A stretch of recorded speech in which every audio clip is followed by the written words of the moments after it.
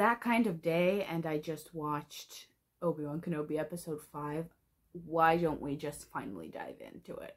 A month ago when I watched the marathon through because I went to a quiz, I couldn't handle the book, but I think now just might be the time. Just might be the time to hurt ourselves a little bit further. You've seen the title, you know what I'm gonna do. We are going to finally complete the trilogy reread. Now, I read Labyrinth of Evil a while back, didn't film it. I'm probably gonna read Rise of Darth Vader again, too. But that is not the point right now because this is the star of this vlog. I hope not to make it too long, and I will only read the really gut-wrenching stuff, but let's just get into it. When I'm emotional, which might seem contradictory, but I know what I'm talking about. When I'm really emotional, I don't really feel like talking, so maybe for this one we will actually skip the crying parts. Welcome back to my daily chronicles of pain. This is chapter 2 or 3, I didn't check, but like he gets a vision of killing Dooku and then memories flow through his head. For the first time in too many years, he felt young as he really was, young and free and full of light. My heart just keeps clenching every time I read those words because as young as he really was after too many years. At this point, he's a war veteran of like 23 and full of light. I am in pain. I am in so much pain. Do you want to know why Revenge of the Sith is the best novelization? Because Matthew Stover somehow made it completely different. Like, even the things that happen exactly the same, because this is a novelization, it feels like a completely retold story, but in the good way, where everything happens, but the emotions that he describes and the little comments that he adds in between that don't appear in the movie, because movies are for action and books are for thoughts, it hurts so much more. Like, it just hurts so much more because you know exactly what's about to happen, but he tells it to you in a way that you maybe didn't expect.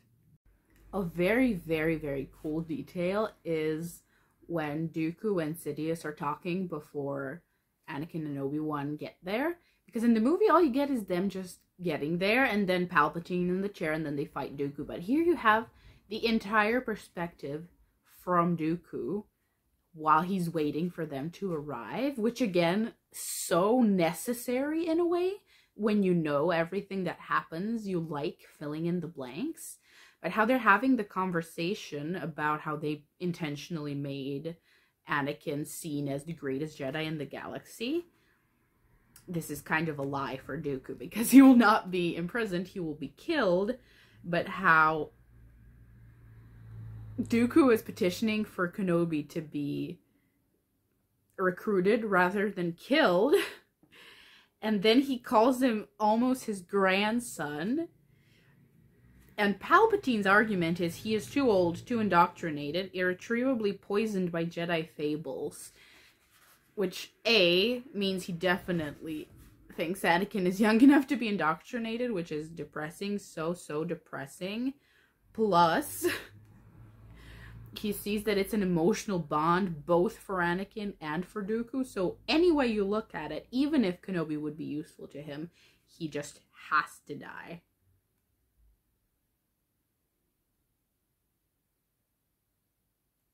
His death may be the code key of the final lock that will seal Skywalker to us forever. Not only would the death of his mentor tip Skywalker's already unstable emotional balance down the darkest of slopes, but it would also remove the greatest obstacle to Skywalker's conversion. As long as Kenobi was alive, Skywalker would never be securely in the camp of the Sith. Kenobi's unshakable faith in the values of the Jedi would keep the Jedi blindfold on Skywalker's eyes and the Jedi shackles on the young man's true power.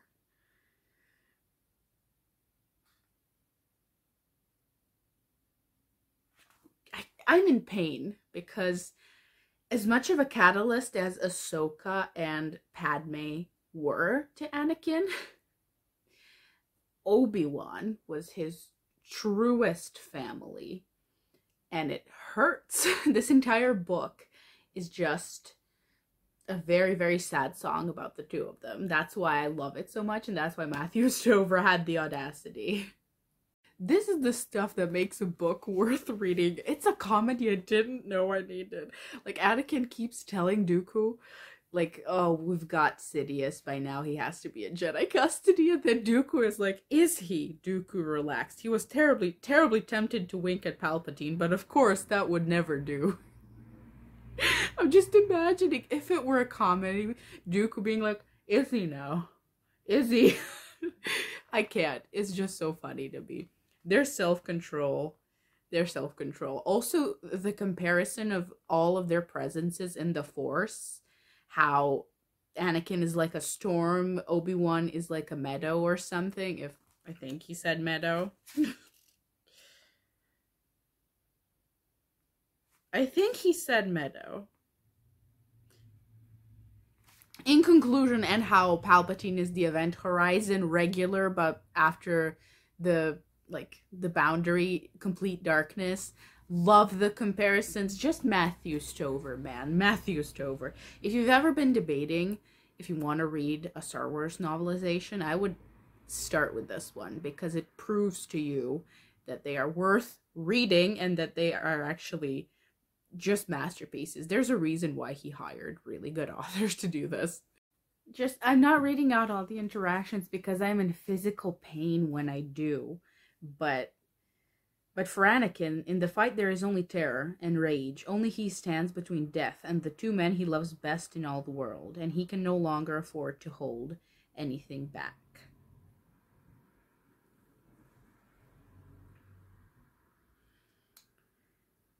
I hate admitting it because I hate his guts, even though he's probably the best written villain of all time.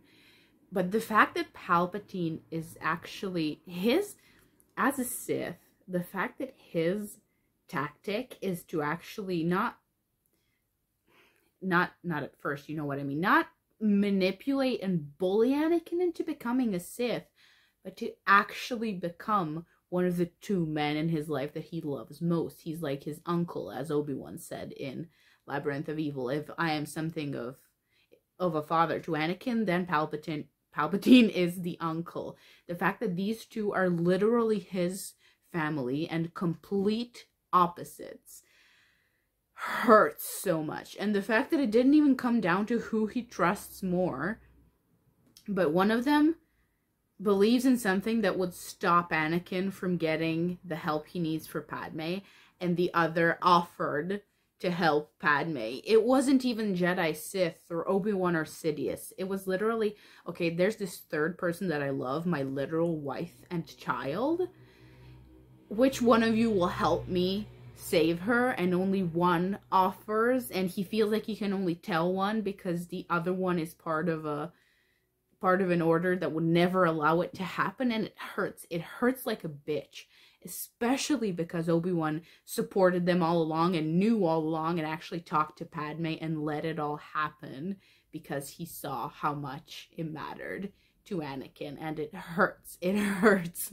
This is where Palpatine's weakness is, because when he tells him, leave him, Anakin, there's no time because he's trying to break him free from Obi-Wan, then we'll all be adrift together. Anakin glanced up at the Supreme Chancellor, and for that instant, he didn't like the man at all. But then he reminded himself that as brave as Palpatine was, his was the courage of conviction. The man was no soldier. He had no way of truly comprehending what he was asking Anakin to do. Such a thin line that Palpatine is threading, because if he pushes it just a little bit, he is going to just shove Anakin over the edge, because the same way that Obi-Wan knows what he's asking when he asks Anakin to spy on Palpatine, Palpatine has to know what suggesting that Anakin leave Obi-Wan would be like, so he is very clever to have stopped. Some more very interesting details. How he keeps, like, riling him to go kill Grievous too. Anakin jerked, startled. He turned a sharp glance toward Palpatine. The way he had said that, like a voice out of his dreams. I am in so much pain that I don't even feel hurt anymore at this point. That's not what Obi-Wan keeps telling me. Forget Obi-Wan, Palpatine says.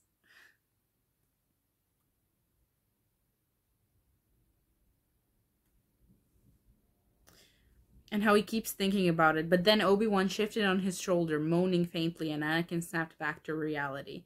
No, sorry, Chancellor. My orders are clear. There's a rescue mission. Your safety is my only priority. Literally, Obi-Wan waking up is enough for Anakin to be like, you know what, fuck the dark side. So it's no wonder that Palpatine, like, I think all of his efforts went into trying to kill Obi-Wan. He was like, okay, Dooku did it. That's great. Now, I can't get rid of him while we're on Coruscant, but let's try and send him off to where Grievous can kill him. God damn it, he made it. And now he's cut down my new Padawan. Obi-Wan seems to be the bane of Palpatine's existence. He killed Maul. He trained someone who killed Dooku. And he couldn't convert Anakin until Obi-Wan looked like his enemy. This is getting so funny, but also so heartbreaking because Palpatine is so desperate. He is so desperate to get Anakin to let go of Obi-Wan that he's gonna realize he can't do it. He can't force Anakin to let go of Obi-Wan so long as he's alive. Because he's Palpatine, who we very much know is the most powerful person in the galaxy. Which raises another question that I've always wondered. Palpatine has to be very sure that when he's pretending to be in mortal peril, that the people can actually save him. Because if Anakin drops him, Sidious is not really gonna allow himself to die. So he would reveal himself, and then what? Like, you know what I'm trying to say? He has to be very sure that Anakin can save him, because otherwise he's gonna have to reveal himself, because he's definitely not gonna die just to prove that he's not Sidious. But back to the point, how he's trying to force him to drop Obi-Wan, he's getting so desperate. He's like holding Anakin's leg and he's like, Anakin, I'm slipping, give me your hand, you have to give me your hand. And drop Obi-Wan, not in this millennium. Anakin. Don't panic, Anakin repeated. The Chancellor had clearly lost his head. I can get us out of this. No, but how he's like, and not drop Obi-Wan, not in this millennium. The choice was always clear, I think. The choice was always clear between who he trusted more. Oh, Anakin, he said, with the sort of quiet, pained resignation that would be recognized instantly by any parent exhausted by a trouble-prone child. Where is your lightsaber?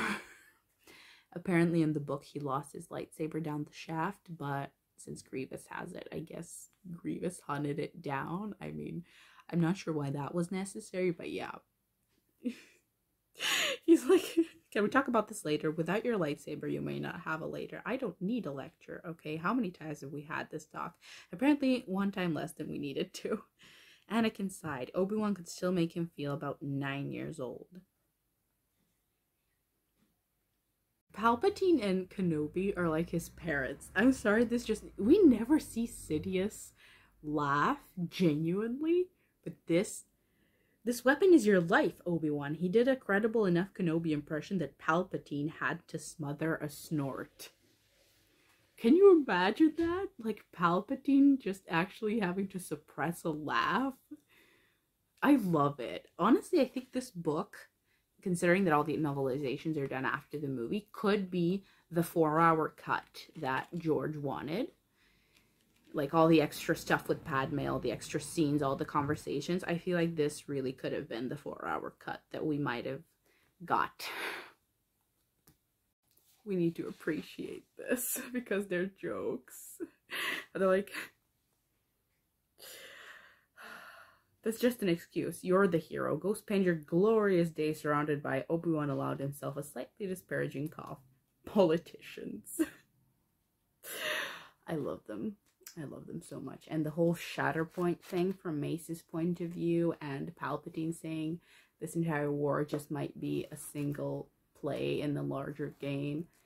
This book is just brilliant. We deserved a movie, even if it was like 5 hours long. Want to know what hurts a little extra?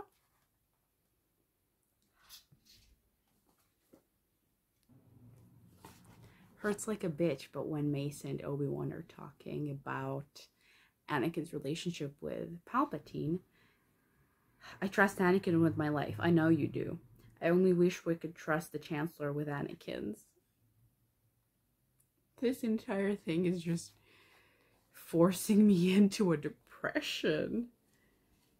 Yes, Obi-Wan said, frowning. Palpatine's policies are sometimes questionable, but he dotes on Anakin like a kindly old uncle on his favorite nephew. The Chancellor loves power. If he has any other passion, I have not seen it. Obi-Wan shook his head with a trace of disbelief. I recall that not so long ago you were something of an admirer of his. Things, Mace Windu said grimly, change.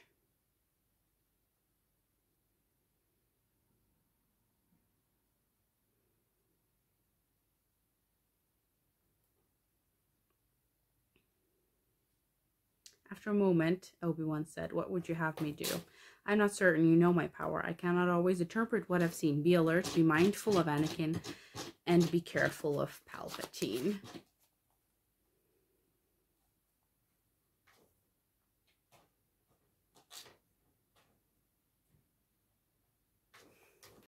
The next chapter is called Padme, and I can't already. But the fact that Palpatine keeps saying, you may have noticed that I have a certain gift for getting my way. And when he says, seems like everything went your way after all, Chancellor, he says, things frequently do. So yes, my fellow INTJ, I hate him from the bottom of my heart, but at the same time, yeah, best written villain ever. Descriptions of Padme I am living for, because you know I am Padme's #1 apologist ever. But though she loves her husband without reservation, love does not blind her to his faults. She is older than he and wise enough to understand him better than he does himself. He is not a perfect man. He is prideful and moody and quick to anger.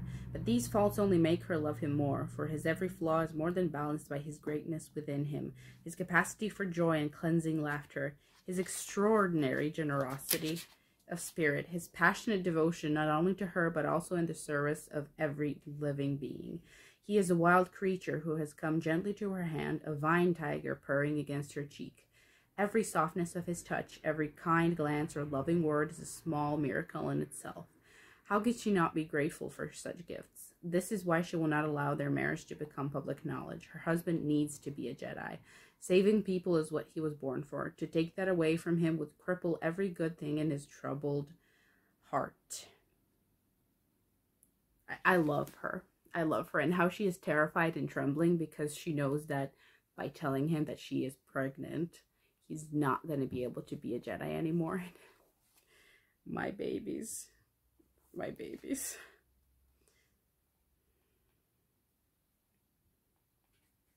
She will have to face the future. She is terrified. While he has been away, everything has changed. And I did the math.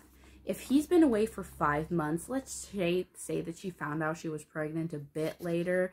So she could be like 7 months pregnant, minimum, maximum of 8, because I doubt it would take her like 3 months to find out. So yeah, she should be very, very visible at this point, very visibly pregnant.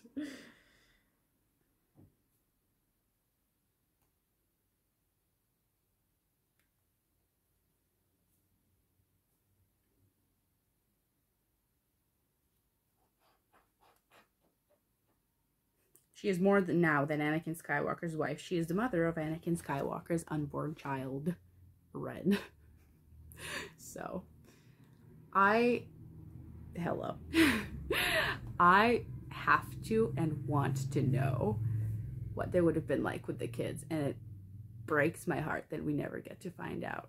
He would have adored Leia, I just know that, and I think Luke would have just followed in Padme's footsteps and become such a great senator. We deserved to have them on Naboo, and Anakin teaching Leia stuff in the fields, teaching her the Force, Luke studying for his exams with Padme in the houses. near the lake country. I'm just depressed. One thing that I adore is the banter. There's no banter in the movie. There was no time for it. But between Anakin and Padme, they have such a cool relationship because he's like, forced me out of the order. Was that a pun, Padme? And then she gets angry because he's not serious. And she's like, you worry too much. You don't worry enough. They have such a precious dynamic. And now she's like... This is Coruscant, Annie, not Tatooine. Women don't die in childbirth on Coruscant. I'm in perfect health. Your dream must have been some kind of metaphor or something. My dreams are literal, Padme. I wouldn't know a metaphor if it bit me. I love him. Like, I love him. He's not an idiot. He's more of a cutely stupid simp. Sometimes he adores his wife, and he's literally like, what kind of metaphor do you think I would dream about, Padme? I don't know what a metaphor is. I love their relationship so much, and it's such a welcome addition to this because it adds so much to them as people. I am in love with every single interaction that they have. Him and Obi-Wan are something very special, but him and Obi-Wan are very explored in the movies. Him and Padme are something, unfortunately, very poorly explained in the movies. So not a lot of people like their relationship or Padme in general. But I've grown to love her so much through the Clone Wars and through all the books. Padme is probably my favorite female character who isn't a Jedi. Probably my favorite female character in general. I don't know how to explain it. Ahsoka is up there, but she's a kid. So if we're looking at like genuinely just female characters who are women, Padme has to be number one. Can we talk about the heartbreaking reality that he says Obi-Wan would help him? He knew Obi-Wan would help him. He just had to figure out a way to ask. And this is where we get the detail of the true heartbreak of his decision. He didn't just want to be a master for the hell of it.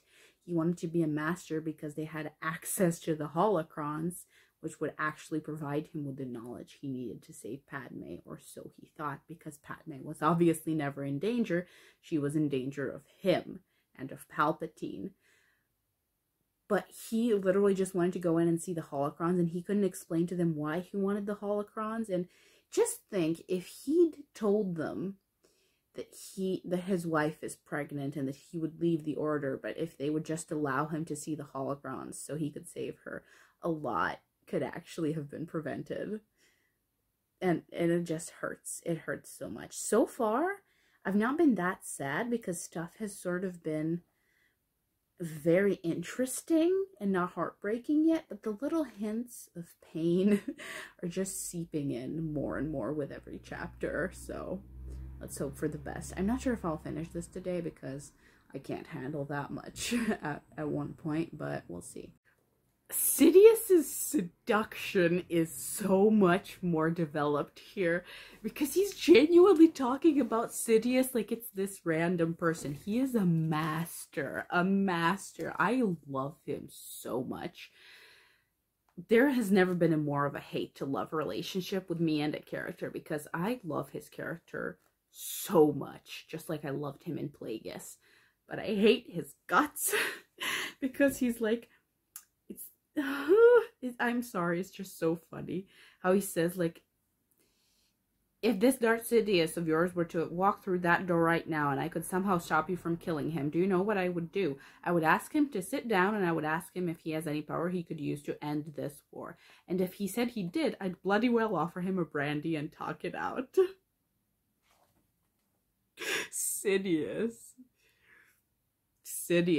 Palpatine, sir, as an INTJ, you've mastered living inside your head and pretending to be other people. Like, I bow to you. Here's finally the proof for everyone who's a little bitch complaining about how Anakin just wants to be master. He was about to become the youngest master in the 25,000-year history of the Jedi, but none of that really mattered. Palpatine has somehow seen into his secret heart, and had chosen to offer him the one thing he most desired in all the galaxy. He didn't care about the council, not really. That was a childish dream. He didn't need the council, he didn't need recognition, and he didn't need respect. All he needed was the rank itself. All that mattered was mastery. All that mattered was Padme. This was a gift beyond gifts. As a master, he could access those forbidden holocrons in the restricted vault. He could find a way to save her from his dream. Kill me right now. Just kill me right now, because this buries 100% his stupid arc that he has in the fandom of really wanting to be master. I know it's a joke, but not a good one. This is even worse, and this is why the Jedi had to fall. This entire conversation where he's telling them he is extremely loyal. We can't ask him to spy off on a friend. That is why we must call upon a friend to ask him. You don't understand. Don't make him choose between me and Palpatine. Why not? Asked Plo Koon. Do you fear you would lose such a contest? You don't know him. You don't know how much Palpatine's friendship has meant to him over the years. You're asking him to use that friendship as a weapon to stab his friend in the back. Don't you understand what this will cost him, even if Palpatine is entirely innocent, especially if he's innocent? Their relationship will never be the same.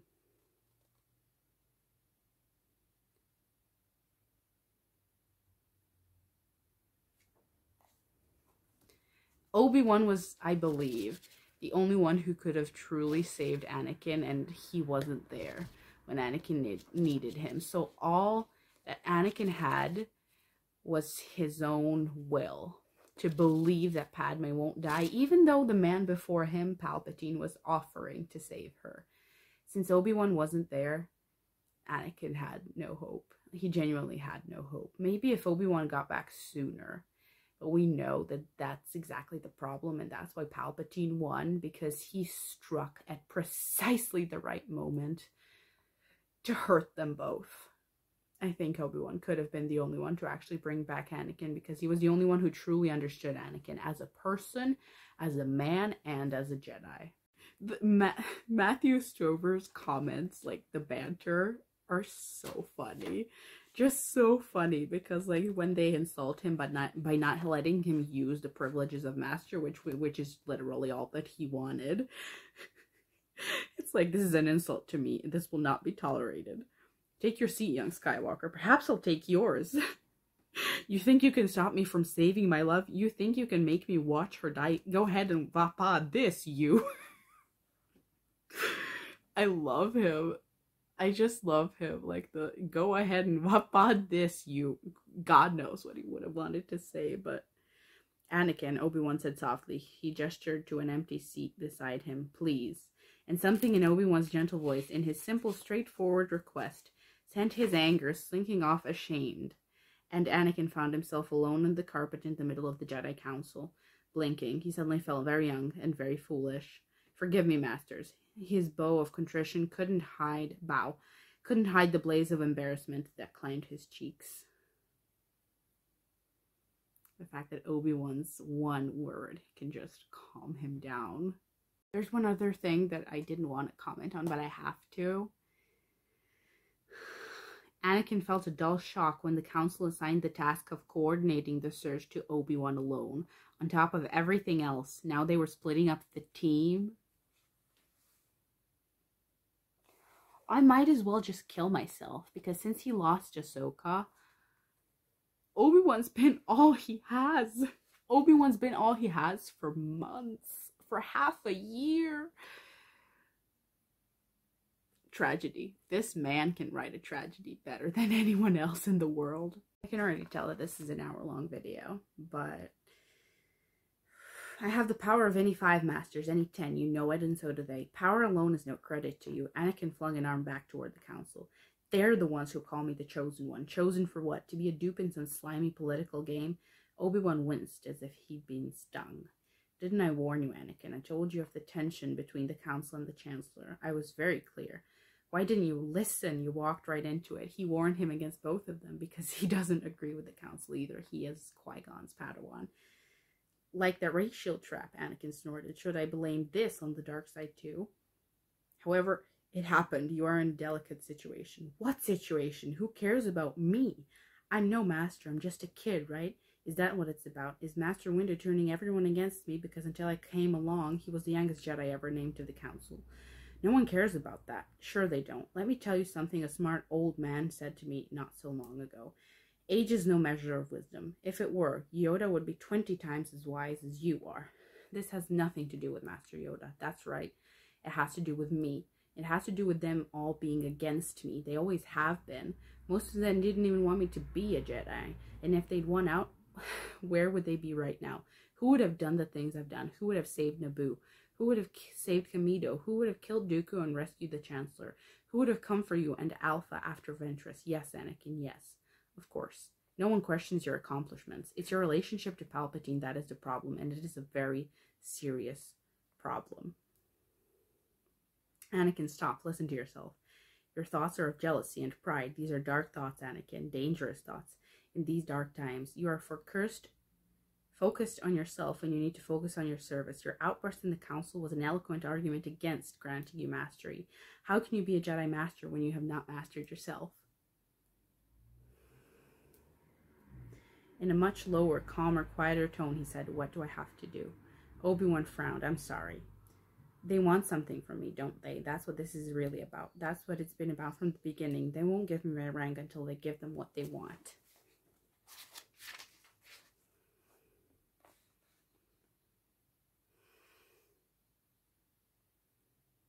He was so tired. It hurt to talk. It hurt to stand there. He was sick of the whole business. Why couldn't it just be over? Tell me what they want. Obi-Wan's eyes shifted, and the sick fatigue in Anakin's guts turned darker. How bad did it have to be to make Obi-Wan unable to look him in the eye? Anakin, I'm on your side, Obi-Wan said softly. He looked tired too. He looked as tired and sick as Anakin felt. I never wanted to put you in this situation. What situation? Still Obi-Wan hesitated. Anakin said, look, whatever it is, it's not getting any better while you're standing here working up the nerve to tell me. Come on, Obi-Wan, let's have it. Their banter really reminds me of Clone Wars. There was just no time for all of this in the Revenge of the Sith movie. There was too much to do. God, I wish there would have been a 5-hour version. I would have loved every second. Obi-Wan glanced around the empty hall as if he wanted to make sure they were still alone. Anakin had a feeling it was just an excuse to avoid facing him when he spoke. The council approved your appointment because Palpatine trusts you. They want you to report on all his dealings.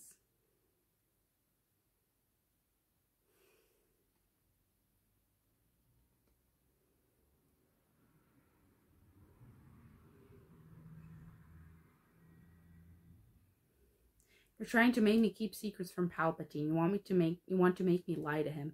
That's what this is really about. It isn't, Obi-Wan insisted, looking wounded. It's about keeping an eye on who he deals with and who deals with him.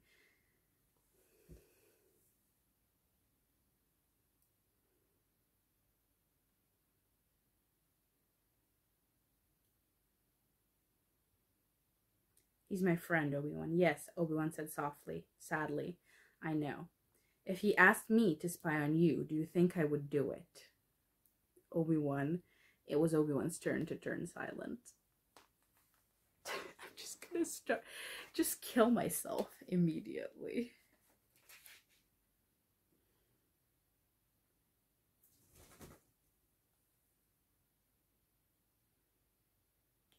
The Jedi are your family. No, the Jedi are your family, the only one you've ever known. But I'm not like you. I had a mother who loved me, and a wife who loves me, he thought, and soon a child who will love me too. Do you remember my mother? Do you remember what happened to her? Because you didn't let me go save her, he finished silently. And the same will happen to Padme, and the same will happen to our child. Within him, the dragon's cold whisper chewed at his strength. All things die, Anakin Skywalker. Even stars burn out.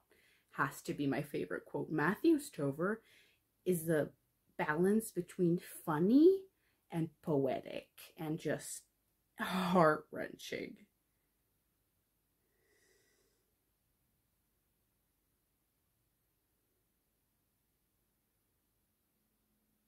I'm not supposed to be telling you this. You can't tell this to anyone. You understand? I can keep a secret. All right.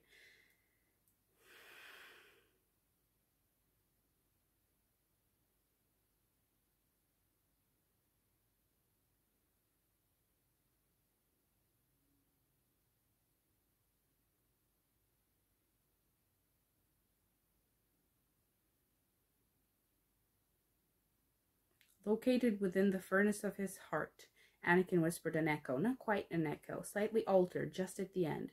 I would ask him to sit down, and I would ask him if he has any power he could use to save Padme.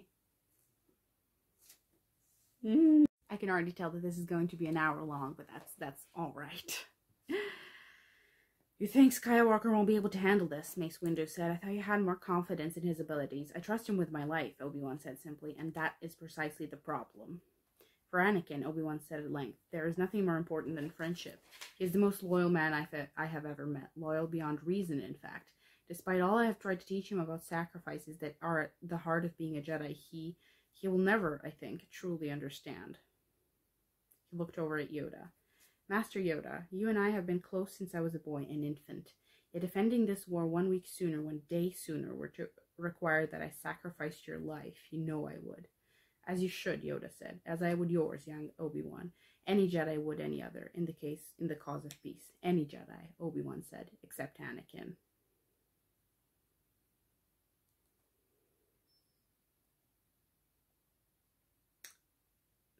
Obi-Wan guessed they were remembering the times Anakin had violated orders, the times he had put at risk entire operations, the lives of thousands, the control of whole planetary systems to save a friend. More than once, in fact, to save Obi-Wan. I think that abstractions like peace don't mean much to him. He's loyal to people, not to principles, and he expects loyalty in return. He will stop at nothing to save me, for example, because he thinks I would do the same for him. Because, he admitted reluctantly. Mace and Yoda gazed at him steadily, and Obi-Wan had to lower his head. Because, he admitted reluctantly, he knows I would do the same for him.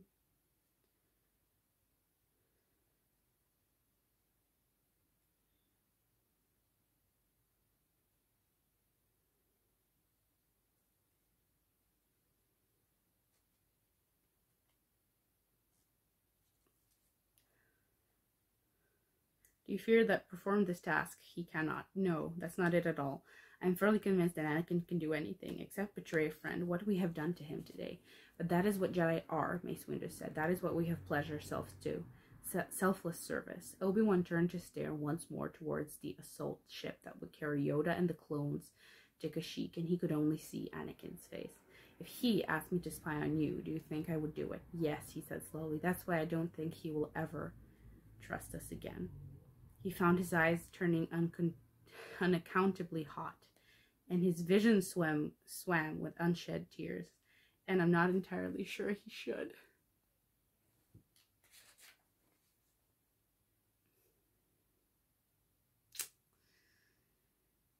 All right.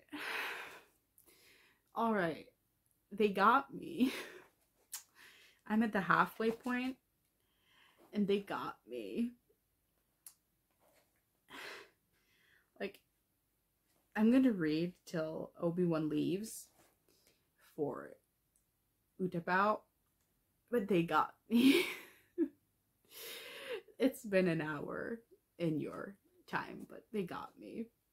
This is probably my favorite interaction, because he's like, how are you feeling? Her smile was radiant as Tatooine's primary as she took his flesh and pressed it to the soft fullness of her belly. He keeps kicking. He, Anakin asked mildly. I thought you had ordered your medical droid not to spoil the surprise. Oh, I didn't get this from the MD. Her smile went shy. Motherly intuition. He felt a sudden pulse against his palm and laughed. Motherly intuition, huh? With a kick that hard? Definitely a girl. The fact that neither of them are wrong. I mean, to be fair, I'd kind of order my droid to tell me if I'm having more than one child, regardless of gender. But the fact that they are both correct, with a kick that hard, definitely a girl, says the man who literally grew up with powerful women. Single mother, Ahsoka, his wife is a badass. And now the scene that was deleted and then we deserved to see, when Obi-Wan comes to talk to Padme right before he leaves. I was very happy to learn of his appointment to the Jedi Council. Yes, it is perhaps less than he deserves, though I'm afraid it may be more than he can handle. Something is wrong, isn't it? Obi-Wan tilted his head, and a hint of a rueful smile showed through his beard. You should have been a Jedi. She managed a light laugh. And you should never go into politics. You're not very good at hiding your feelings. What is it? I'm probably going to read out loud this entire thing to you, but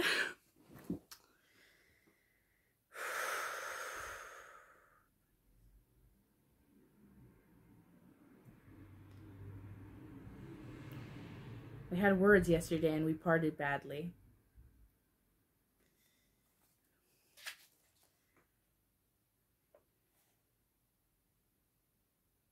I've been a bit worried about him. I was hoping he may have talked to you. Why would he talk to me about Jedi business? Senator Padme, please. He gazed into her eyes with nothing on his face but compassion and fatigued anxiety. I am not blind, Padme, though I have tried to be for Anakin's sake, and for yours. What do you mean? Neither of you is very good at hiding feelings, either. Obi-Wan. Anakin has loved you since the day you met in that horrible junk shop on Tatooine. He's never even tried to hide it, though we do not speak of it. We pretend that I don't know, and I was happy to, because it made him happy. You made him happy, when nothing else ever truly could. He sighed, his brows drawing together. And you, Padme, skilled as you are on the Senate floor, cannot hide the light that comes to your eyes when anyone so much as mentions his name. I can't, Obi-Wan, don't make me talk about this. I don't mean to hurt you, Padme, not even to make you uncomfortable. I'm not here to interrogate you. I have no interest in the details of your relationship. Then why are you here? Anakin is under a great deal of pressure. He carries tremendous responsibilities for a man so young. When I was his age, I still had some years to go as Padawan. He is changing quickly, and I have some anxiety about what he is changing into. It would be a very great mistake were he to leave the Jedi Order. Why, that seems unlikely, doesn't it? What about his prophecy the Jedi put so much faith in? Isn't he the chosen one? Very probably, but I have scanned this prophecy. It says only that a chosen one will be born and bring balance to the Force. Nowhere does it say he has to be Jedi. My master, Qui-Gon Jinn, believed that it was the will of the Force that Anakin should be trained as a Jedi. And we all have a certain, I suppose you could call it a Jedi-centric bias. It is a Jedi prophecy, after all.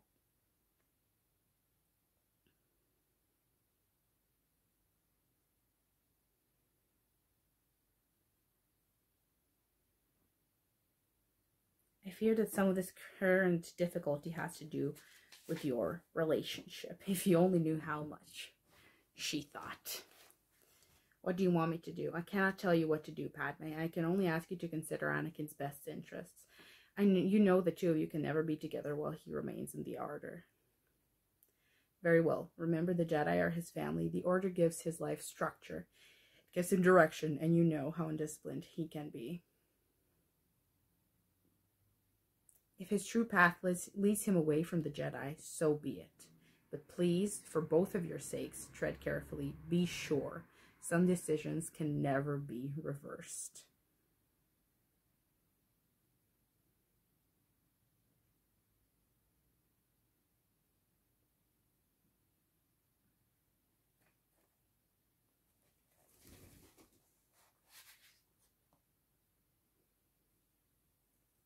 Padme, he said softly, almost regretfully, gently. I will not tell the council of this, any of it. I'm very sorry to burden you with this, and I hope I haven't upset you too much. We have all been friends for so long, and I hope we always will be. Thank you, Obi-Wan, she said faintly. She couldn't look at him. From the corner of her eye, she saw him incline his head respectfully and turn to go. I'm gonna kill myself. For a moment she said nothing, but as his footsteps receded, she said, Obi-Wan. She heard him stop. You love him too, don't you? When he didn't answer, she turned to look. He stood motionless, frowning, in the middle of the expanse of buff carpeting. You do. You love him. He lowered his head. He looked very alone. Please do what you can to help him, he said, and left.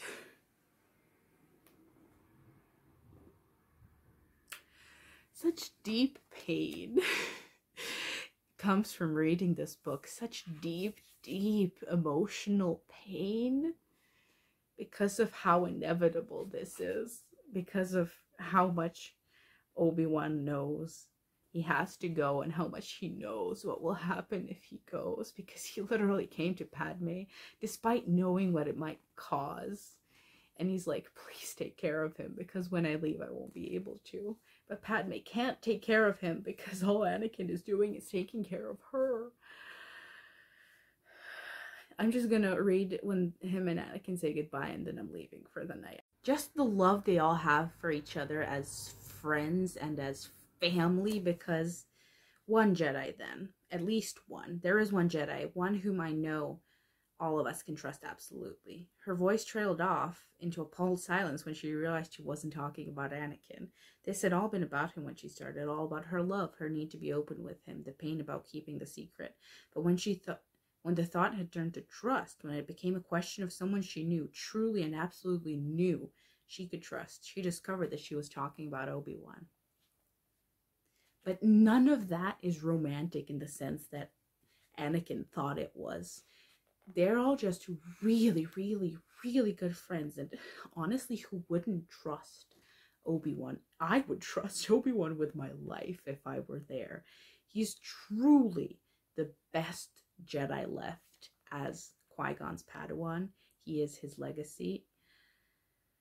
And it really shows. It really shows that he's the master among them. And it makes complete sense that even Padme knows she can trust him. Love or Anakin or not, I love him too. He is horribly torn and horribly, horribly pulled in all directions.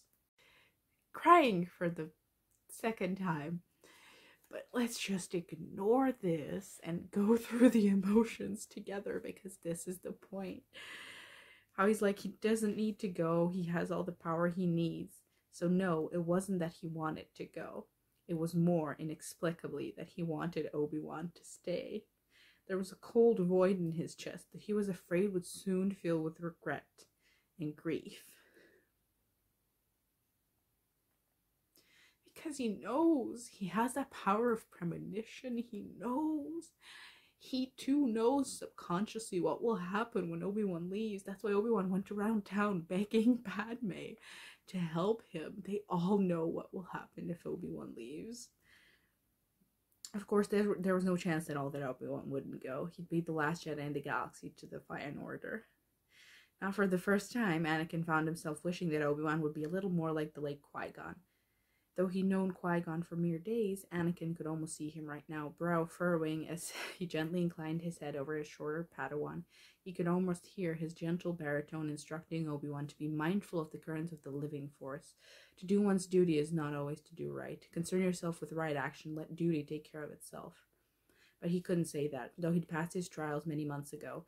To Obi-Wan, he was still the learner, not the master. All he could say was, I have a bad feeling about this. Obi-Wan was frowning as he watched a clone deck crew load his blue and white starfighter onto the assault flight deck. I'm sorry, Anakin, did you say something? You're going to need me on this one, Master.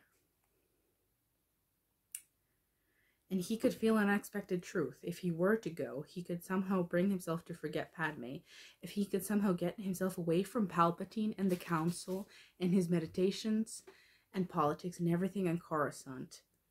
If he could just tag along and play the Kenobi and Skywalker game, everything might still be alright. If only... I'm sorry. I hate doing this. I no longer like crying on camera. Like, it was bad enough when I was reading Memory of Light, but it's painful. It's painful because he feels that if he just removes himself from Palpatine and just goes with Obi-Wan, he'll be fine. If he stops worrying about Padme, he'll be fine and she wouldn't die.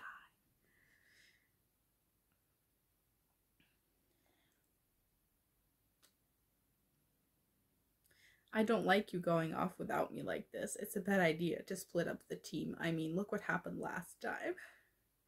You want to go spend another few months with someone like Ventress, or worse, Anakin? Anakin can hear a gentle smile in his voice. Don't worry. I have enough clones to take 3 systems the size of Utapau. I believe I should be able to handle the situation, even without your help. Anakin had to answer his smile. Well, there's always a first time. This is so much worse than the movie. In the movie, they exchange like 3 lines. This is so much worse. As books always are. We know this. We're on booktube. We're not really splitting up, Anakin. We've worked on our own many times, like when you took Padme to Naboo while I went to Kamino and Geonosis. Yet years later, here we all are, still alive and still friends. My point, Anakin, is that even when we work separately, we work together. We have the same goals, end the world war and save the Republic from the Sith. As long as we're on the same side, everything will come out well in the end. I'm certain of it. Well, I suppose you could be right. You are once in a while, occasionally. Obi-Wan chuckled and clapped him on the shoulder. Farewell, old friend. Master, wait. Anakin turned to face him fully. He couldn't just stand here and let him walk away. Not now. He had to say something. He had the sinking feeling he might not get another chance. It's that subconscious premonition that he has that hurts like a bitch. Master, I know I've disappointed you in these past few days. I have been arrogant. I've not been appreciative of your training and of your friendship. I offer no excuse. My frustration with the council, I know that none of it is your fault, and I apologize for all of it. Your friendship means everything to me. He gripped Anakin's mechanical hand, and with his other he squeezed Anakin's arm above the joining of flesh and metal. You're wise and strong, Anakin. You're a credit to the Jedi Order, and you have far surpassed my humble efforts at instruction. Just the other day, you were saying that my power is no credit to me. I'm not speaking of your power, Anakin, but of your heart. The greatness in you is a greatness of spirit. This is not getting easier. Courage and generosity, compassion and commitment. These are your virtues, Obi-Wan said gently. You have done great things, and I'm very proud of you. Anakin found he had nothing to say. Well, Obi-Wan looked down, chuckling, releasing Anakin's hand and arm. I believe I hear General Grievous calling my name. Goodbye, old friend. May the Force be with you. All Anakin could offer in return was a reflexive echo. May the Force be with you. He stood still and silent and watched Obi-Wan walk away. Then he turned and slowly, head hanging, moved towards his Peter. The Chancellor was waiting. And that, my dear friends, is where we will stop.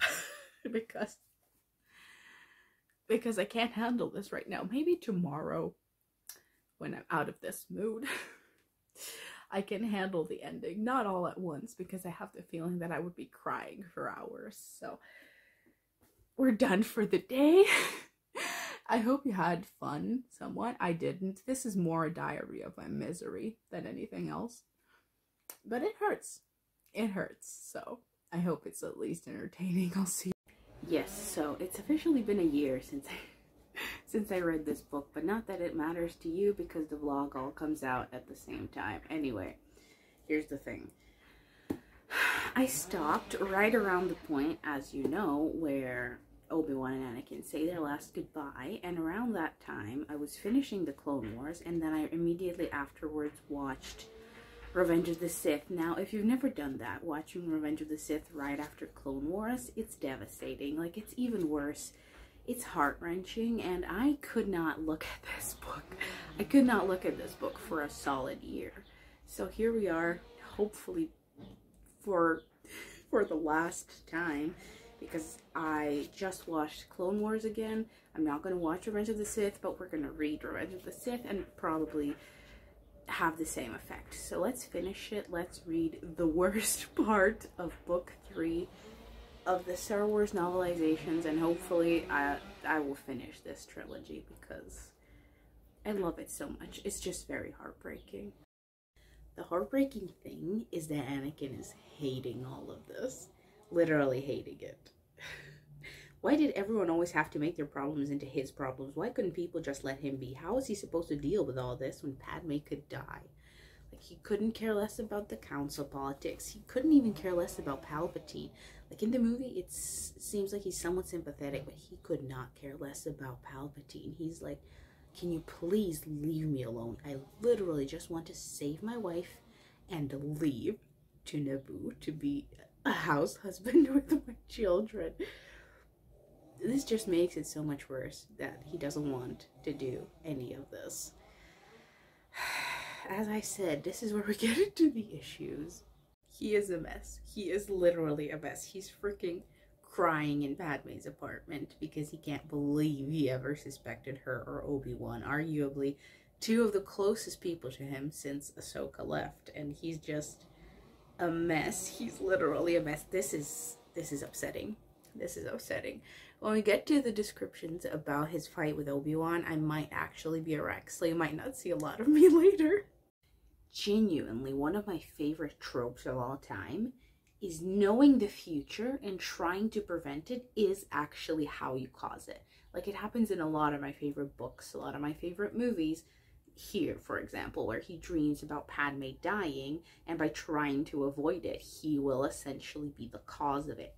I just love the tragedy, but also kind of the comforting fact, I guess, that you can't avoid fate. Like, if you know what's gonna happen and try and avoid it, you're probably actually gonna like dive headfirst into that fate. And I just kind of love that. That's probably the only way that I like reading about, like, seeing the future. That's the only way that I can stand seeing the future, that you tragically end up causing it, because I just love the tragedy of that trope, because like, you know what's gonna happen and you can't let it happen, but by trying to resist it, it's actually gonna happen. I don't know why I like it. I don't know. All of us like a touch of tragedy sometimes, I guess. This is mine. I love how essentially he's pulled in 3 directions, and the one that wins is going to be the one that actually pulls him away. You have Padme with her agendas, you have Palpatine with his agendas, and you have the Jedi Council with their own agendas. All of them are pulling in their direction. Obviously, Padme is going to win. She is his wife. Obi-Wan's like a close second, but Padme is going to win. And Palpatine knows this. Like, he knows that Padme is always going to win. So he's going to offer him the one thing that no other side will offer him. I will help you save her. The Jedi cannot and would not offer that, because he's not supposed to have a wife, and Padme herself thinks that he just needs to calm down and that she's not going to die. So Palpatine is the only side, like the weakest side, essentially, because I think if you put Padme, Obi-Wan, and Palpatine like against each other in his head, Palpatine would come dead last. Like, no matter what, he would come dead last. One is his wife, the other is like his brother, mentor, best friend. Palpatine would lose. So the only way that he's gonna pull him to his side is by offering something that no one else can and would offer. Obviously, he's lying, but to Anakin, who's drowning in his grief and fear, just that offer was enough to push him towards Palpatine. It's poetic tragedy. I hate it so much, and I love it at the same time. Contemplation of death brought only one slight sting of regret, and more than a bit of puzzlement. Until this very moment, he had never realized he'd always expected, for no discernible reason, that when he died, Anakin would be with him. I'm going to kill myself. Like, Matthew Stover. Now, I love a lot of the novelizations, and just by the way, he's referencing a lot of the other books that came before this. I never realized this because I hadn't read that many, but he's referencing a lot of books. But that aside, like, Matthew Stover has a way with words that just physically hurts me. And by the way, I bought another Matthew Stover book, so that's goodness. It'd definitely be interesting. I'm always in my Star Wars era. But right now, I just feel like it's going to be extra gut-wrenching because I watched the Clone Wars again. What Palpatine is offering him is so much scarier than in the film. So much scarier. He's just, I'll give you anything you want. An apartment, you can have the building. Corellia, I'll take Corellia. The planet or the system? What if I want the war to end? Would tomorrow be too soon? I shouldn't be laughing, because he's essentially baiting him by giving him whatever he wants. He wants him to give in to baser instincts, but I'm sorry. Seeing Palpatine being like, do you want the system? I can give you the sector.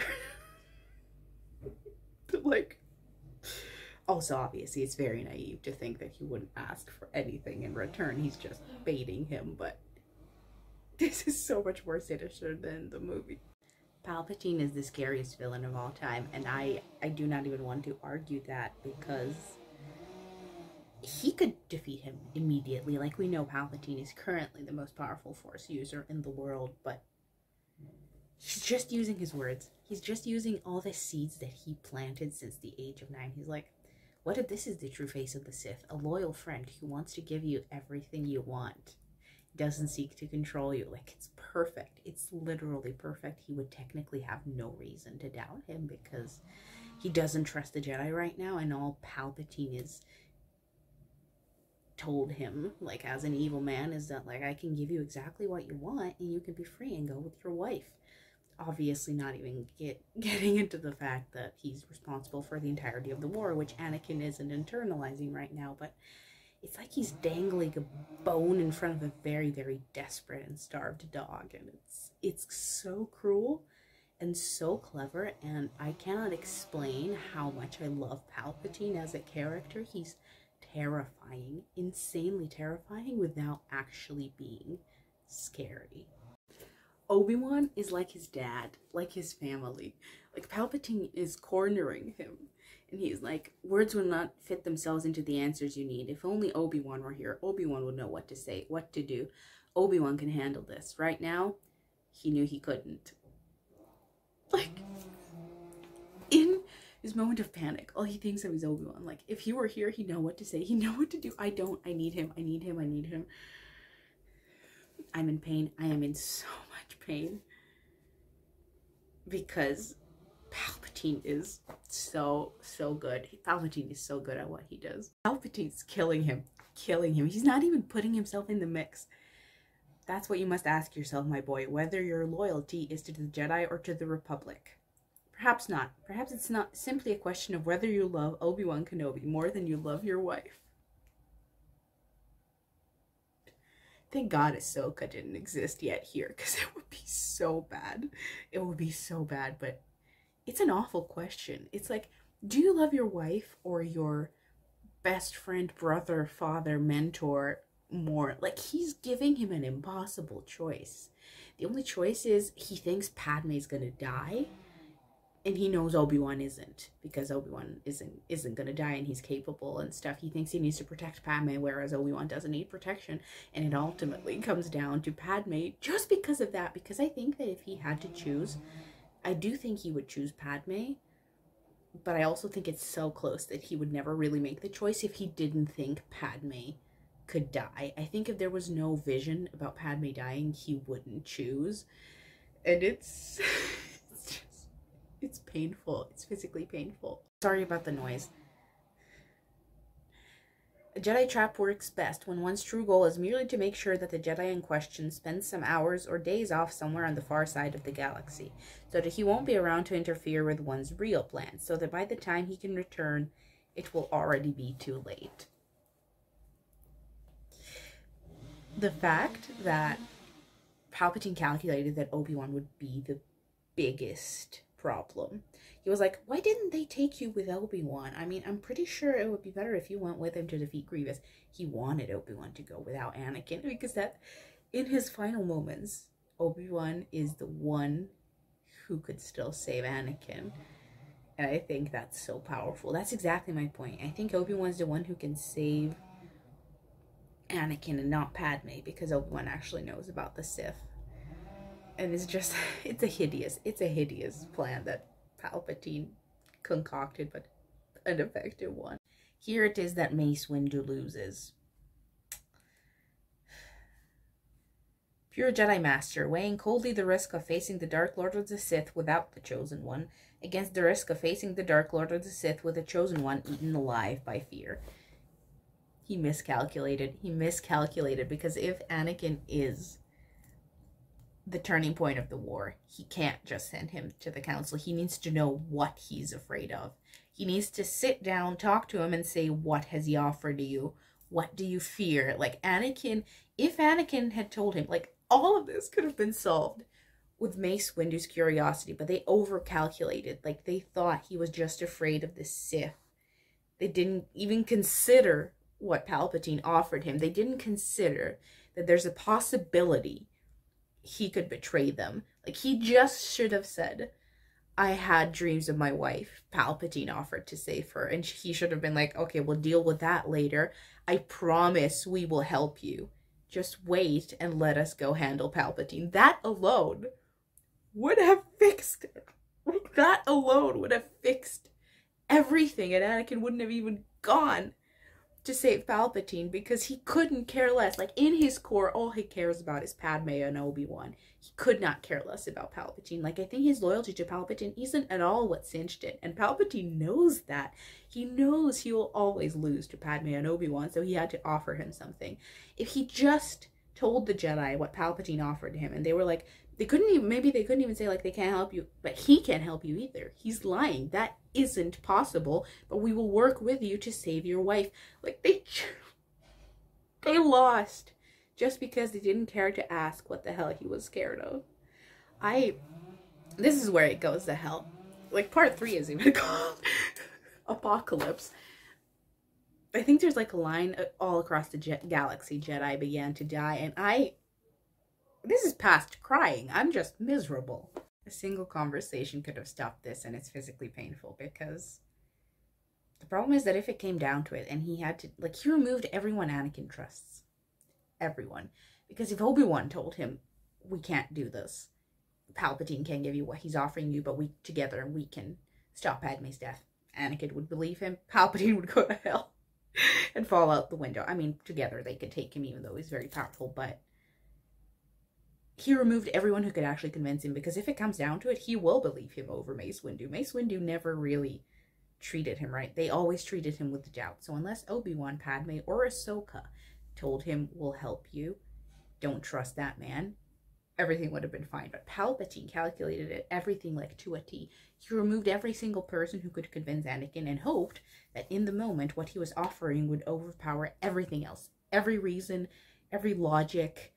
And it did, because Anakin didn't even think that Palpatine isn't a good guy. We know the Sith have been running this war. So in conclusion, he has been putting the galaxy and myself through misery for the last 3.5 years. That doesn't even cross his mind. It's just like Padme. And just one person could have been like, Anakin, calm down. This man has caused the suffering of millions. He has enslaved millions. He's put you through hell for the last 3 years, losing comrades left and right, losing Ahsoka. Pull yourself together. We will help Padme, but this man needs to go down. He removed everyone who Anakin would actually listen to, because his mind is just flooded by Padme, and he wants to use that. He wants to use the one weakness that the Jedi couldn't train out of him, and that is attachment, and use it against him and kill her in the end to save his life into the monster that he becomes. And just, you have to admire the evil in Palpatine. You have to, because he's not just this dude who has a tragic past or something. He's just evil. Evil, brilliant. I had to move because I do not in fact live alone, but it's so much worse. The novelizations make everything worse because there's so much more context to everything, because you don't have to rush. Other Jedi tried to stop him, like other Jedi. Shakti. She even offered him kind words because she was like, there's no way Mace Windu gave him kind words. And she saw like his dying eyes and how he's losing, and it's painful. It's actually genuinely painful. And this is where it all goes to hell. When I hear the words Order 66, you can hope that I won't sob, because I just watched the Clone Wars. Reading this after the Clone Wars should be like suicide. I might read Rise of the Dark Lord, but that's just going to be even more devastating. In general, if you were wondering whether like the Revenge of the Sith trilogy was worth reading, it really is. Like, it really is. You can see what happens right after the war and right after Revenge of the Sith and right before Revenge of the Sith. And Revenge of the Sith itself is a masterpiece because Matthew Stover turned a devastating film into an even more devastating book.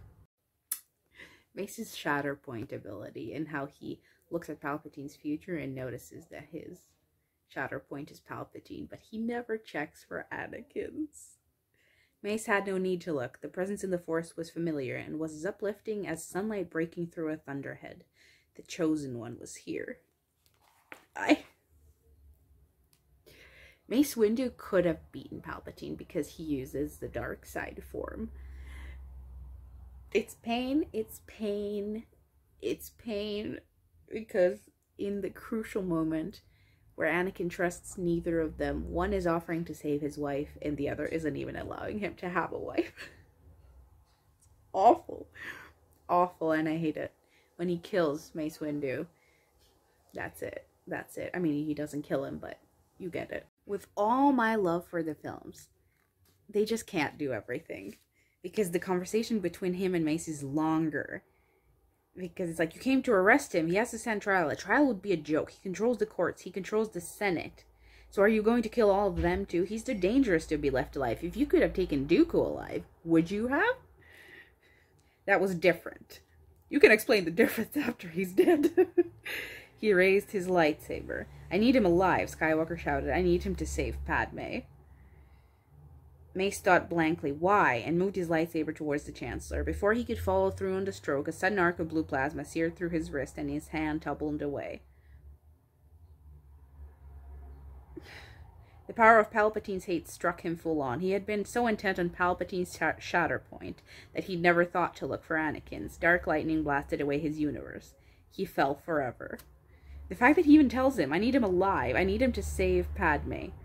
And he didn't stop to listen. He tried to kill Palpatine anyway, and Anakin stopped him. Like, he even told him, in his final moment, he even told him. He was screaming for help. He was like, I need him to save my wife. And in that moment, Mace refused to listen to him. He refused to look for his shatter point, and that's why they lost. That's why they lost. And when Obi-Wan goes back, he's like, I defeated Grievous, the war is done, the clones betrayed me, like, what's going on? He gets the most devastating news he could ever possibly get, and that's your brother and your best friend has killed the Jedi. And I am trying to laugh because it's a coping mechanism. I so don't want to say it, but the book fixes so much of the movie. Like, in the movie, it all happens quickly. Again, because he had like a 4-hour cut that he couldn't release, which I really wished he did. But it's all longer here. Like, Anakin doesn't give in immediately. He doesn't, like, fall to his knees and is like, yeah, I'll go with you, Palps. There's actually, like, resistance, which is so much worse. I can't. Of course you can. Anakin shook his head and found that the rest of him threatened to begin shaking as well. I came to save your life, sir, not to betray my friends. What friends? And do you think that task is finished, my boy?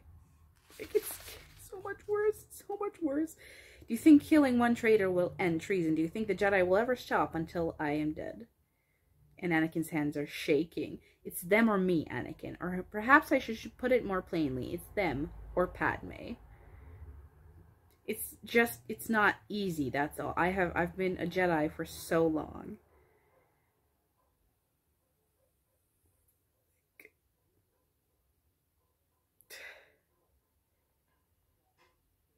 It's awful, okay? It's awful, it's awful, it's awful, it's awful. He gives him like a whole speech and actually convinces him, and he's like, it's the Jedi or Padme. Pick. Except it's the choice that kills Padme. I need to stop talking because this is just awful. On the mountain peak within himself, he weighed Padme's life against the Jedi Order. It was no contest.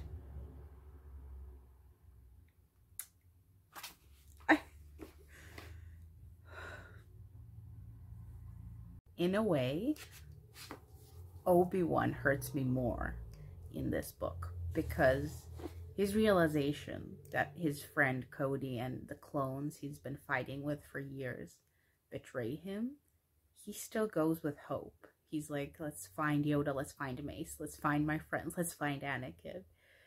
Like, it doesn't even cross his brain that he could be part of it. He's just like, we were all betrayed. I need to go back to them, to my friends, to my family. Like, it hurts so much more. It hurts so much more knowing that he didn't expect it. I just watched the episodes, the Utapau episodes where he's like, how would you sleep? Knowing that I was a disappointment. Luckily, that would never happen and luckily that hasn't happened and it never would. Like, that whole scene. It doesn't even cross his mind that Anakin is the cause of the betrayal and that when he comes back he will want to kill him, and I hate it. I hate it so much. This is what hurts. The banter and how he's like, go ahead, General, we'll be right behind you. Execute Order 66. Just...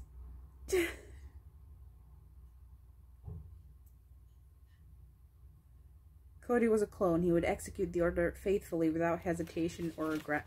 The order is given once. Its wave spreads to clone commanders on Kashyyyk, Felucia, and the other planets. In every battlefront, every military installment, every hospital and rehab center and spaceport cantina in the galaxy. Except for Coruscant. On Coruscant, Order 66 is already being executed. Here is where we have to avoid tears. Here it is. The Clone Wars were never an epic struggle. They were never intended to be. What is happening right now is why the Clone Wars were fought in the first place. It is their reason for existence. The Clone Wars have always been, in and of themselves, from the very inception, the revenge of the Sith. They were irresistible bait. They took place in remote locations on planets that belonged primarily to somebody else. They were fought by expendable proxies, and they were constructed as a win-win situation. The Clone Wars were the perfect Jedi trap. By fighting at all, the Jedi lost. With the Jedi Order overextended, spread thin across the galaxy, each Jedi is alone, surrounded only by whatever clone troops he, she, or it commands. War itself pours darkness into the Force, deepening the cloud that limits Jedi perception. And the clones have no malice, no hatred, not the slightest ill intent that might give warning. They are only following orders. In this case, Order 66. Holdout blasters appear in clone hands. Clones open fire, and Jedi die. All across the galaxy, all at once. Jedi die. See? This is it. This is where Matthew Stover's writing comes in clutch. Like, to hell, you don't have to watch me cry, don't worry. But Jesus. This is where the strength of writers is pronounced, because in the movie you see it, but here you see it described. Like, here the words are hammered home to you. All across the galaxy, Jedi die. I'm in physical pain. When R2-D2 says, "I don't know, Anakin doesn't talk to me anymore." R2-D2 getting dialogue is actually the best thing, because he's in everything, but she looks stricken, pale, and terrified. It made him love her more. He's gone. Like, he's gone. He's so gone. At this point, he's already killed the kids, so it's like, just how he now believes that he owns Padme and the child, and she's like, "Come back to me, my love, come back to me." He smiled down on her. You say that like I'm already gone. I wish I was elsewhere, okay? I wish I were elsewhere. Anywhere else. Except here.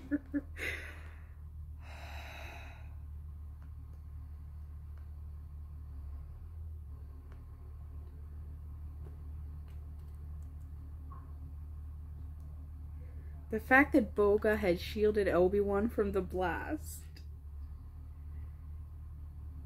The Dragonmount had known what Obi-Wan had been incapable of even suspecting, and without hesitation she'd given her life to save her rider. I suppose that makes me more than her rider, Obi-Wan thought. I suppose it makes me her friend. It certainly made her mine. He let grief take him for a moment, grief not for the death of a noble beast, but for how little time Obi-Wan had to appreciate the gift of his friend's service.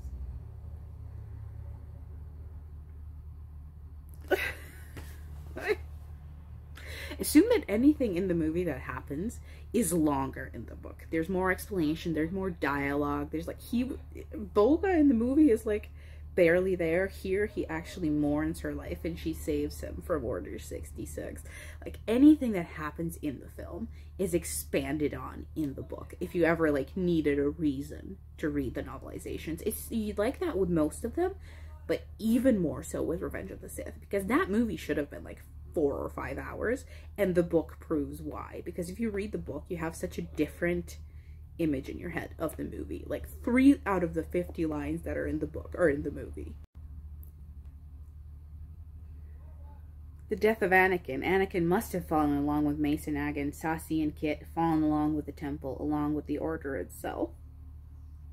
He almost hopes it, because if Anakin didn't fall with the others, this is so much worse than if Anakin had fallen with the others.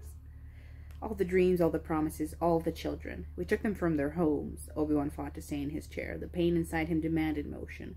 It became wave after wave of tremors. We promised their families.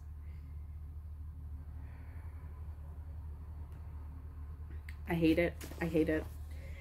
I hate it. At least it didn't have to see the Jedi die. We need to thank the book for that. Yes, we have the loss of Anakin stabbed him, then he let that go, too. I have, he corrected himself.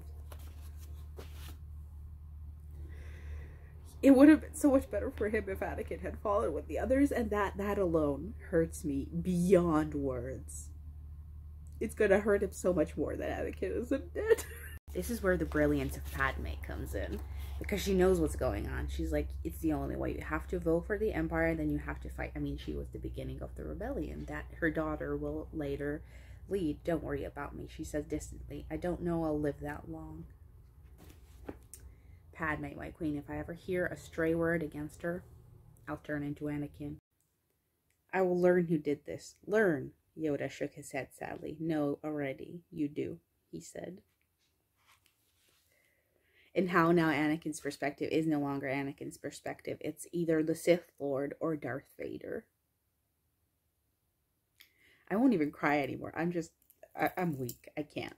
Yoda warns him and tells him, don't look. Looking will only give you pain. And he sees the children and the masters killed, and like,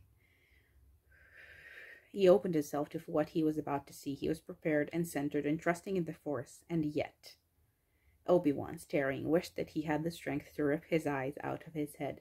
But even blind, he would see this forever. He would see his friend, his student, his brother, turn and kneel in front of the black-cloaked Lord of the Sith. His head rang with a silent scream. The fact that he was ready. He saw all the carnage, all the death, all his friends, but he thought he was ready to see his friend, his student, his brother be the one who had caused it. I just need to leave. Try and get through this so we can suffer with me. He huddled against the console, blind with pain. Warned you were, Obi-Wan said. I should have let them shoot me. What? No, that was already too late. It was already too late at Geonosis, the Zabrak on Naboo. I should have died there. I should have before I ever brought him here. Choose this, Skywalker did. Obi-Wan lowered his head, and I'm afraid I might know why. And the fact that Yoda says there's 2 Sith, 2 Jedi. Obi-Wan nodded, but he still couldn't meet the gaze of the ancient master. I'll take Palpatine. Don't make me kill Anakin, he said. He's like my brother, master.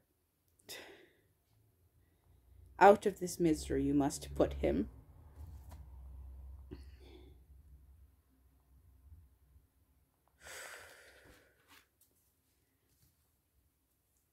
Reading Anakin's descriptions is just tragedy, because he like reassembles his Anakin face when he goes to see Padme. He looks at everything in terms of control and power.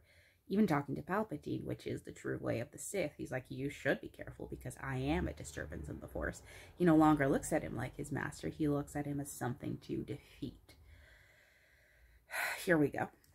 Last part of the book. Another thing. Stover made Palpatine way more snarky than in the movie. In the movie, he's kind of mustache twirly, I guess because there's no really time to give him depth. But he's so snarky here. He's like, it wouldn't be Kenobi, would it? Please say it's Kenobi. Lord Vader gets such a thrill from killing people who care for him. He's being so snarky. I don't want to laugh. I shouldn't laugh, but... So easily slain, Obi-Wan is not. Neither are you, apparently, but that is about to change. A lightsaber appeared, green as sunlight in a forest. The test of that today will be. Even a fraction of the dark side is more powerful than your Jedi arrogance can conceive. Living in the light, you have never seen the depth of the darkness. He's just so snarky here, and I kind of almost wish that that was also him in the movie. Instead of like the mustache swirly villain, he could have been like, oh, please say it's Obi-Wan, because I would love that. In the final stretch, he loves him so much that he still wants him through everything. He still wants him to escape. Obi-Wan looked at the best friend he had ever had. I'll give you a chance, Obi-Wan, for old time's sake. Walk away. If only I could. Go someplace out of the way. Retire. Meditate. You don't have to fight for peace anymore. Peace is here. My empire is peace. The fact that he wants him to leave, even through his broken system, he wants him to leave. Obi-Wan looked at the best friend he had ever had. I'm going to kill myself. I'm going to kill myself. It's an expression, obviously it's an expression, but emotionally, I'm there. I always wonder, but it was R2-D2. It was R2-D2 who came and dragged Padme away and said, don't worry, you'll be all right. And they drag her to the ship. R2-D2 saved Anakin's wife. Hearing R2-D2's dialogue is actually a little painful because it reveals how much he actually loves the Skywalkers. The best lightsaber duel in history described by words is not epic. It's so sad that you could cry for 3 days.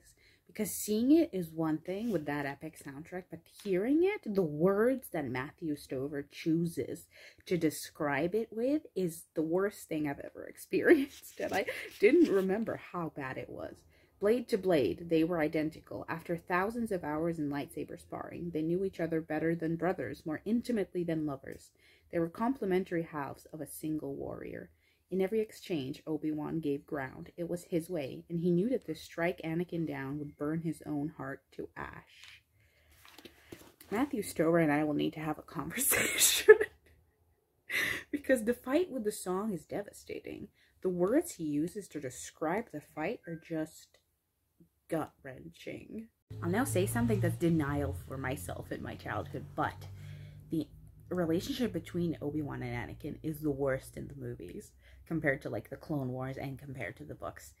They just don't have enough time for it. Like, they have banter, but there's all of like 2 scenes in that trilogy where you actually see their closeness, obviously at the end, and I think there's like 1 scene in, okay, 3 scenes. 2 in Revenge of the Sith, 1 in Attack of the Clones, where you actually see their love for each other. Here, it's gut-wrenching. Because from the beginning, he describes it. From the beginning, it's like they're brothers. They're one warrior, 2 sides of the same coin. Like, they're so close that it's insane. Like, even Vader cannot kill Obi-Wan. Like, here it's described in a way that every word that Obi-Wan says towards Anakin is, like, drenched with grief and despair. In the movie, they kind of played it stoically. Like, he doesn't sound that regretful about what he has to do to Anakin, and they don't talk that much during the fight, which changes in the book. You only feel that grief in the end, and the whole speech where he's like, you were my brother, Anakin, I loved you. But here you feel it throughout. The entire fight is just like grief, laden with grief and remorse and despair and sadness, because every word that he says feels like it hurts Obi-Wan to say, and the weight of it is so much worse. So I will actually change my answer and say that this book is essential if you want to enjoy the prequels and Anakin and Obi-Wan as characters, and Palpatine, and the Revenge of the Sith, the movie, properly, because every scene that feels a bit hollow in the movie is expanded upon so much. Here's the famous quote, and the one that kills you. This was not Sith against Jedi. This was not light against dark or good against evil. It had nothing to do with duty or philosophy, religion or morals. It was Anakin against Obi-Wan, personally, just the 2 of them, and the damage they had done to each other. This is awful and critically tragic.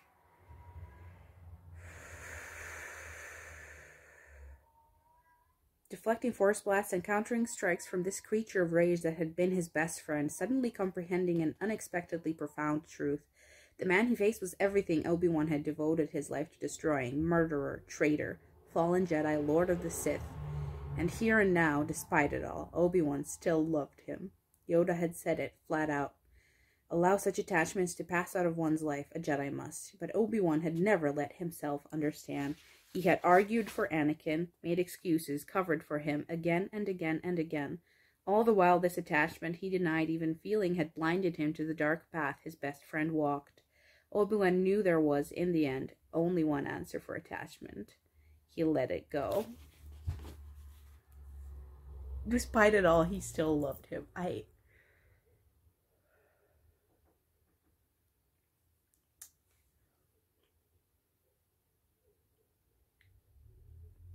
It's the pain. It's the pain of, like, it's not a meme, but someone made a post about how, like, every single person that loved Vader, the last thing they said to him was how much they loved him. Like, you had Luke, you had Obi-Wan, Padme, like, even R2, probably every single person that loved him until his fall. And, like, I'm in pain. I'm in so much pain. Let's just be grateful that Ahsoka wasn't there. Here it is, the decisive moment when Anakin is burning. Obi-Wan picked up Anakin's lightsaber. He lifted his own as well, weighing them in his hands. Anakin had based his design upon Obi-Wan's. So similar they were. Obi-Wan? He just asks after him, like, as he's burning, "You were the chosen one." "You were my brother, Anakin," said Obi-Wan Kenobi. "I loved you, but I could not save you." He knew that ship, the Chancellor's shuttle, now, he supposed, the Emperor's shuttle. Yoda had failed. He might have died. He might have left Obi-Wan alone, the last Jedi. Below his feet, Darth Vader burst into flame. "I hate you," he screamed. Obi-Wan looked down. It would be a mercy to kill him. He was not feeling merciful. He was feeling calm and clear, and he knew that to climb down to that black belt beach might cost him more time than he had. Another Sith Lord approached. In the end, there was only one choice. It was a choice he had made many years before when he had passed his trials of Jedi knighthood and sworn himself to the Jedi forever. In the end, he was still Obi-Wan Kenobi, and he was still a Jedi, and he would not murder a helpless man. He would leave it to the will of the Force. He turned and walked away. And in the end, they are both who they are meant to be. And he knows that it's pointless for both of them to die, because Sidious could kill him and then restore Anakin anyway. He knew, and he became exactly who he was. He would not kill a helpless man, and he just leaves. Just the beauty of this. He began to run because he realized if he was fast enough, there was still one thing he could do for Anakin. He could still do honor to the memory of the man he had loved and to the vanished order they had both served. And he's gonna go and save Padme. Obi-Wan left and never looked back. He's gonna go and save Padme and take care of Anakin's children and dedicate his entire life to protecting his son. The fact that in Obi-Wan's training with Qui-Gon, it ends the same way, like as Palpatine is bringing his apprentice back, so does the most powerful Jedi become an apprentice, gaining mastery that Palpatine can never have. And I still hold canon true, as most people, that Palpatine drained the life from Padme to fuel it into Anakin, because the Sith can only heal by stealing, by thieving others' lives. And I think it's such a perfect irony that it was his wife's life in the end that actually made him Darth Vader, and Palpatine won. It's a win-win situation. He got rid of something that could tie Anakin back, and he gave him life. So it's like a double win. That's very good, and it's never canon, but I think a lot of us believe it. The fact that both kids were born quiet and solemn. "Padme, you have twins," Obi-Wan said desperately. "They need you. Please hang on." The fact that he was trying so desperately to save Anakin's wife and child. I mean, his friend too, which I think a lot of people keep forgetting.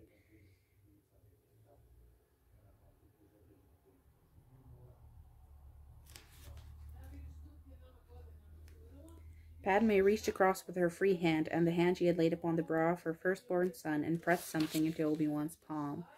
For a moment, her eyes cleared, and she knew him. "Obi-Wan, there is still good in him. I know there is still." She sagged against the pillow. Half a dozen different scanners buzzed with conflicting alarm noises, and the medical droid shooed them from the room. There's only one problem, though, that they're still not learning from their mistakes, because how they're like, foundation of the new Jedi Order they will be. Like, their mother is not even cold in the ground. And they're like, we need to take them. They will be our new Jedi. We can hide them away, keep them safe, train them as Anakin should have been trained. How are they to learn the self-discipline of a Jedi? How are they to master the skill of the Force? Jedi training, the sole source of self-discipline, is not. You You've got to learn, okay? You've got to. They almost took Anakin's children and indoctrinated them from birth. Thank God they didn't do that, because that's definitely not the way. Have you learned shit? The adoption is always a little funny because they're like, I would like to take Leia to Alderaan. She would be a princess.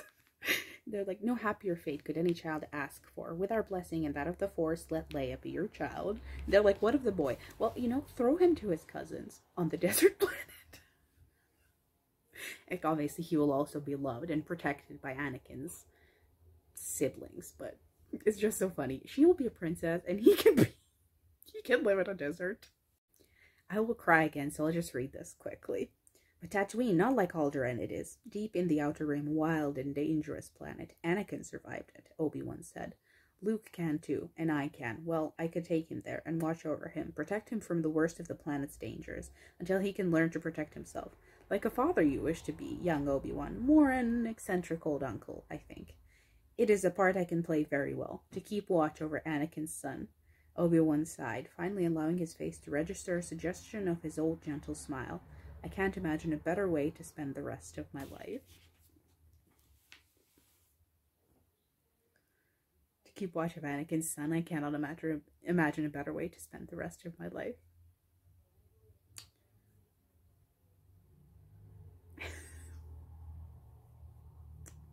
I'll see you later.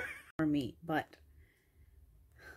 Master Yoda, do you think Padme's twins will be able to defeat Palpatine? Strong the Force runs in the Skywalker line. Skywalker line. But he said Padme's twins. It's their allegiance. Yeah, but Skywalker line. That started with Shmi, who we still should not be forgetting because she is a queen and an icon. And the fact that he actually tells them, please trust me, that we will never betray the legacy of the Jedi. I will never surrender the Republic to the Sith. Just don't hear of what I do in the Empire. It was Padme's wish, and she was a shrewder political mind than I'll ever be. We must appear to support the Empire. Please trust that we will never betray the Jedi.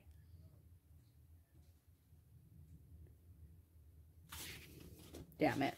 I love this though because like he took the droids, so they're Leia's. How lovely. His daughter is the child of Master Anakin and Senator Amidala. I can hardly wait to tell her all about her parents. I'm sure she will be very proud. And then he's like, maybe wipe his mind. Yeah, maybe, you know. Here, of course, we have the tragic. Only you did it. You killed her. You killed her because finally when you could have saved her, when you could have gone away with her, when you could have been thinking about her, you were thinking about yourself.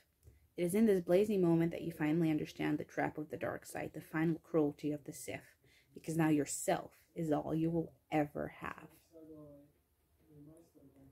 The shadow is all you have left, because the shadow understands you, the shadow forgives you, the shadow gathers you unto itself, and within your furnace heart you burn in your own flame. This is how it feels to be Anakin Skywalker, forever. Not forever, luckily, because your son will save you, but that's so far away.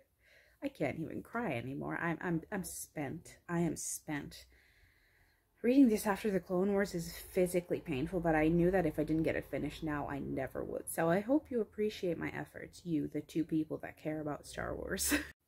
We're done. Much to the physical pain of me, we're done with this book. We're done with this trilogy. I don't know if I'll read the sequel to this because it's just pain. It's just Vader waking up and going to wreak havoc and actually going to Alderaan and almost seeing Leia. But the final chapter where Obi-Wan on Tatooine actually learns that Vader lived is physically painful. I don't think I can do this to myself anymore. I think twice was enough. Twice was enough. Like, I don't... This is a fantastic book. Beautifully written. Wonderfully masterful. Perfect novelization. Perfect Star Wars everything. It's perfect. And I don't want to read it again. I don't want to read it again because it's physically painful. And I don't want to do that to myself again because contrary to popular belief, I'm not a masochist. I'm really, really not. I just wanted to finish this and have the trilogy of vlogs that I started so many years ago. But yeah, read it. If you get anything from this video, please read it. And then maybe never read it again, because it's painful. It's just painful. Read anything else. I might pick up the original trilogy, but we'll see. Right now, I just need a break. I so desperately need a break from this, because this was just misery. Beautifully written misery. Matthew Stover, my dude. Jesus Christ. That's all I will say for his writing. So I hope you somewhat enjoyed this video that took me over a year to make, because apparently I suck at vlogs. I was meant to have finished ages ago. So I will see you in the next video, and let's hope it's not one as miserable as this.